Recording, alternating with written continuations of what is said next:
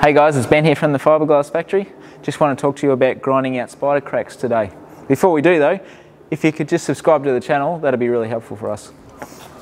Okay, so here we have a spider crack, and it's a typical place to have a spider crack, just being on the corner and where we're going to get flex, and the gel coat on the boat is pretty tough, so you know, we've got some spider cracks from over the years.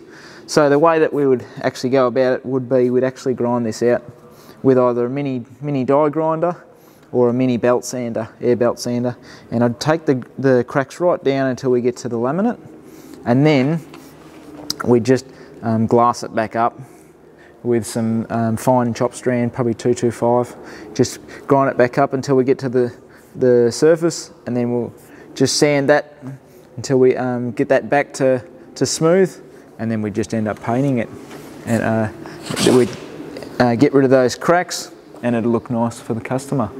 Thanks very much for watching. See ya.